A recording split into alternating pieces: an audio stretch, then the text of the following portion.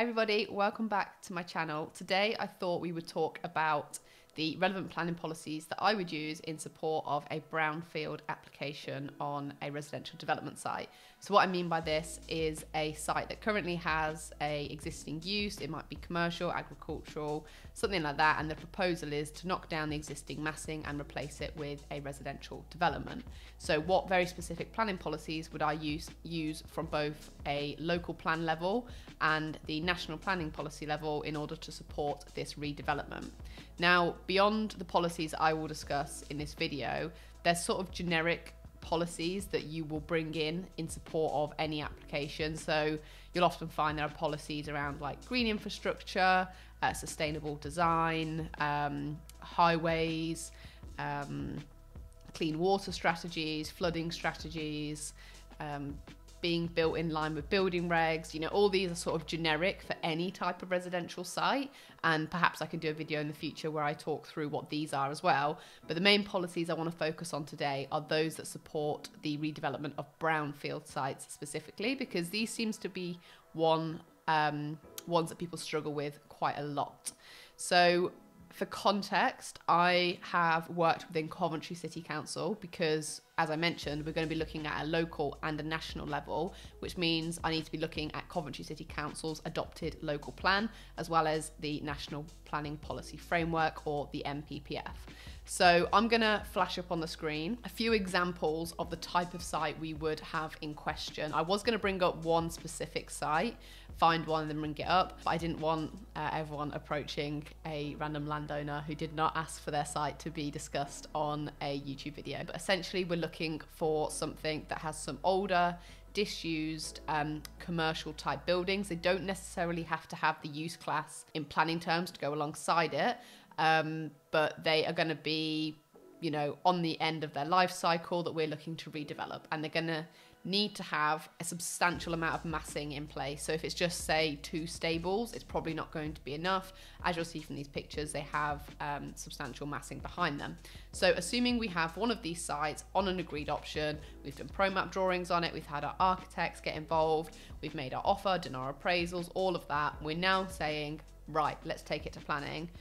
What are the main planning policies that I would look to put into my planning statement when bringing this site to planning?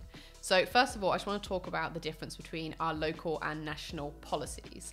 So local policies, when I reference these are policies that have been adopted within the local plan for that local authority. Now, the adoption of these policies should be done in line with National Planning Policy Framework. So they do interlink closely, but it gives a more localized view on planning and, importantly, the priorities for that local authority. National Planning Policy Framework is obviously the policies that the whole country has to abide by. And it's a combination of both of these that we will put forward in our planning statement, hopefully to put forward a very convincing argument to planning to get us an approval. So first of all, I want to look at a national level. So these are all policies pulled out of the NPPF, National Planning Policy Framework. So policy 8 within the NPPF sets out 3 overarching objectives within planning in order to achieve sustainable development. Now, this is developments that support the economic growth of a local area, has a good social impact on the local area, as well as an environmental impact. So these are slightly more generic in their approach and not necessarily focused on just brownfield sites, but they are very focused around residential development, or they can be focused around residential development. So that would be one of my leading policies that I go in with on my planning statement, is highlighting the need and ultimately then going on to talk about how my site, or my proposal I should say, closely supports these objectives. I'd also be bringing in the overarching planning policy of presumption in favour of sustainable development, and I'll bring up the policy on the screen, but this goes on to talk about how decision making should be done and how decisions should be made. And I think this is an important one to bring in, because in essence what it's saying is planners, decision makers should be approaching the process of development from a positive standpoint, a proactive standpoint, and the standpoint of trying to find an approval, not necessarily trying to find a refusal. And I think just reminding them of that can be quite important. Paragraph 59 in the NPPF sets out the government's objective to substantially boost the supply of housing, as well as having a wide variety of housing in the market. Again, it's a generic policy, but it's very important when we're talking about the redevelopment of any site into residential. Paragraph 68 is another one I'd bring in, and this stresses the importance of small to medium size developments in the planning process and delivery process. And I think particularly for developers of, my size and a lot of people's sizes who aren't, your big PLC house builders, this policy is very relevant because you are the people that are supplying these types of sites into the market. And I think highlighting the fact that there is a need for sites of 5 houses, 10 houses, 20 houses, not just big allocations for 100, 200 houses at a time, is very important for the health of a general housing market. Paragraph 117 requires decision making to promote the effective use of land to meet the housing need. Now, I think this is an important one because this is when we first start to get into the type of land or the use of the land or previously used land.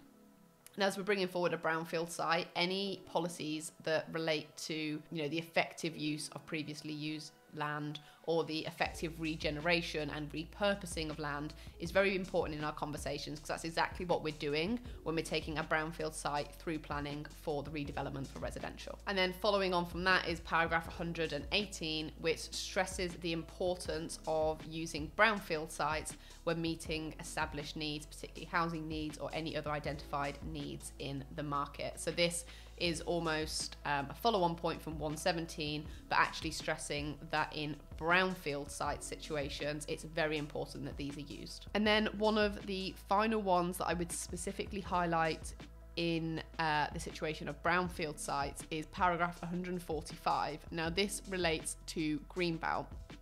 The reason this is something maybe to bring forward is a lot of the brownfield sites, at least around where I live in the Midlands, also happen to fall within the greenbelt. And this is very important for the conversation because we need to respect greenbelt policy as well as brownfield policy.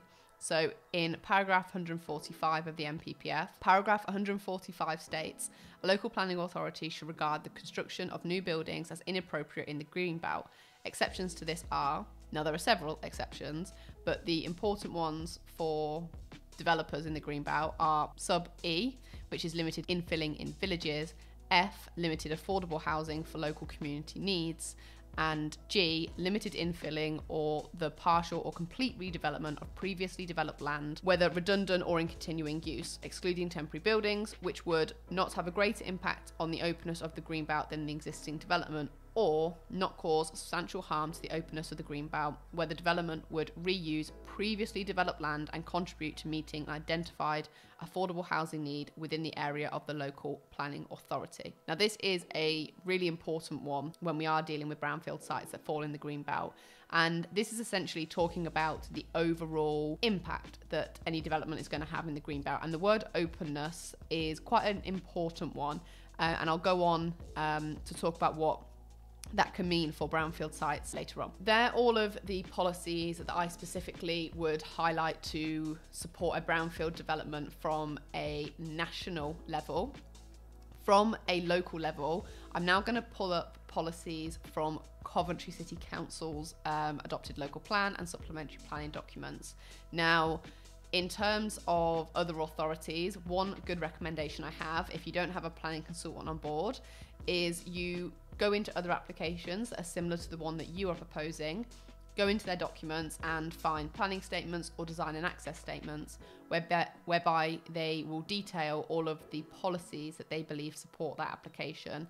And in there, you'll be able to find ones that they've pulled. If not, you can also, of course, trawl through all of the local plan documents and things like that in order to find ones that support your application. So again, in the context of general development and specifically brownfield sites in Coventry, the first policy that I would highlight from a local level is DS1, and this is a policy relating to overall development needs, and this policy confirms that a minimum of 24,600 additional homes will be provided between the years 2011 and 2031 by Coventry. The next one is policy DS3, and this is a sustainable development policy that sets out the council's approach to sustainable development, including, and the important subsection to this one is D, the creation of mixed sustainable communities through a variety of dwelling types, sizes, tenures, and range of community facilities. Now, the range of community facilities is more linked to sort of commercial developments,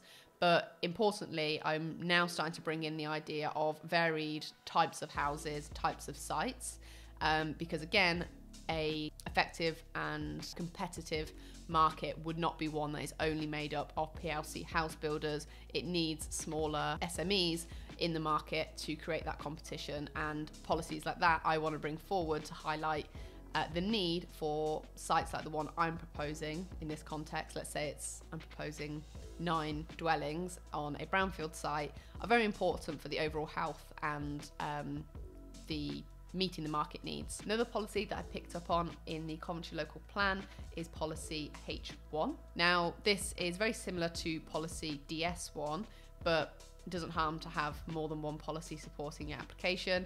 And policy H1 confirms that the council will deliver a minimum of 24,600 dwellings between 2011 and 2031. Again, we already knew this, but the fact that this is written in 2 types of policies within the local plan and supplementary planning documents isn't a negative by any means. It just means you've got one extra tick box in your corner. So policy H4 is another one that I would pick up in the Coventry local plan.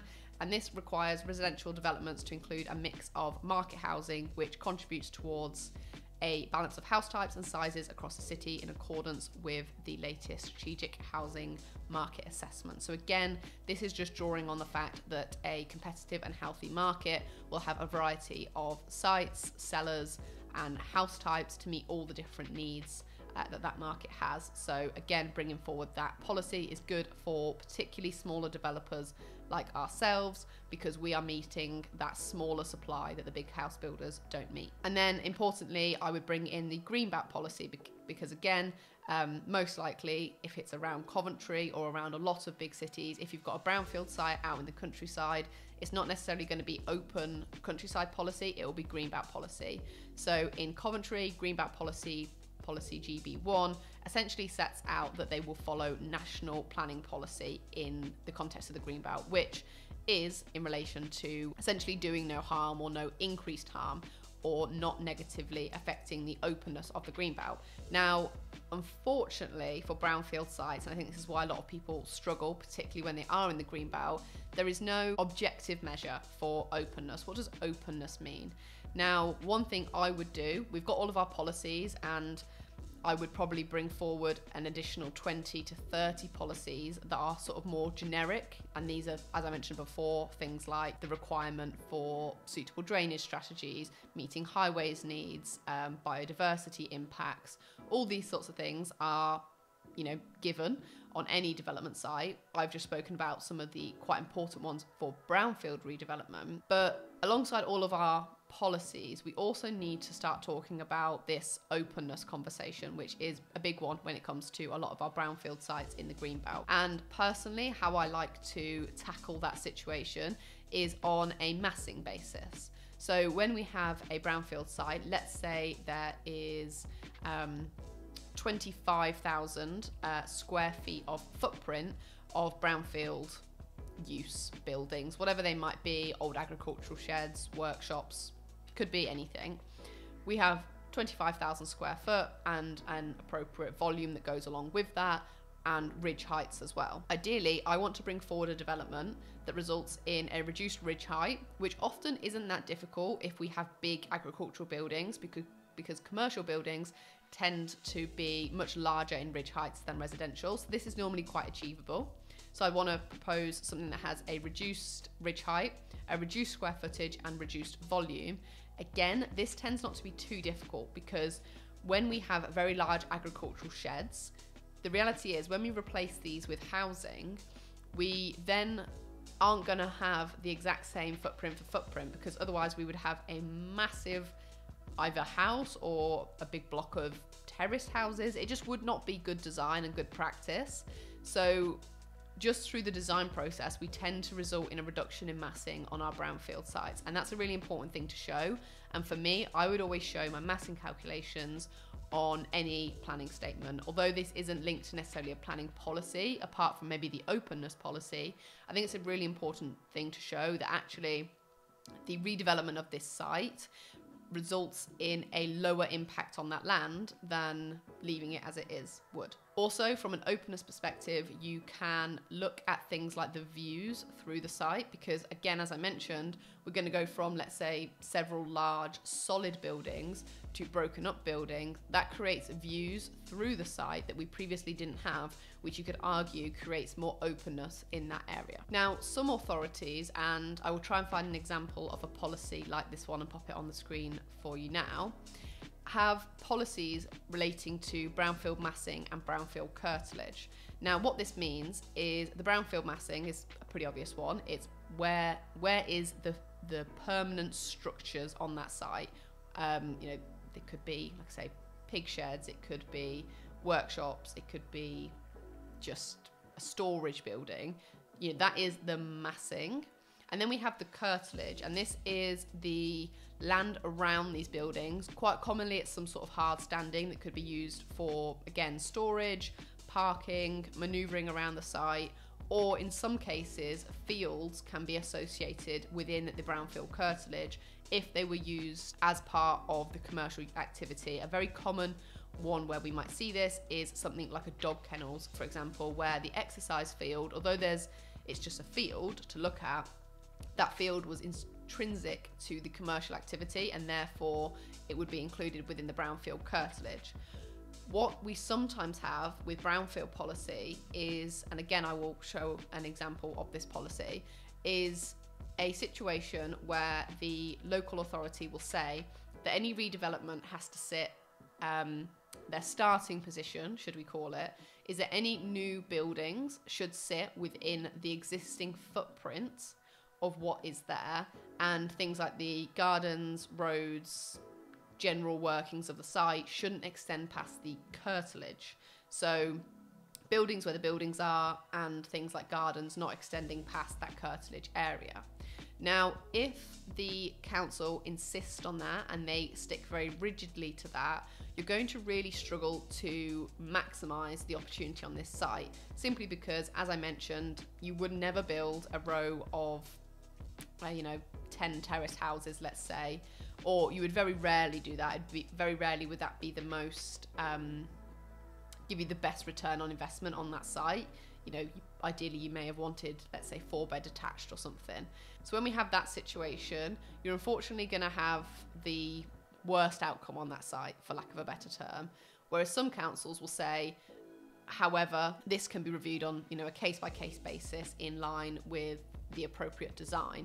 And if a council's willing to work with you, that's where you can sort of reposition the overall curtilage on the site, reposition where the footprint is going to be, and that allows you to come up with a much more cohesive design. And when a local authority has adopted a policy like this, that's where you really want to be weighing in on policies that link to sustainable design, better living environments, open spaces, all of these sorts of things, because that's going to support allowing you to rework the brownfield massing on that site. So I hope you guys found that video useful and it gave you some insight on some of the particular planning policies that I would use to support a brownfield application. If you'd like to know anything more about planning policies, the planning policies I would use on any other types of sites, or in general any other videos you want to see, drop a comment below. Don't forget to like and subscribe, and I'll see you guys in the next video.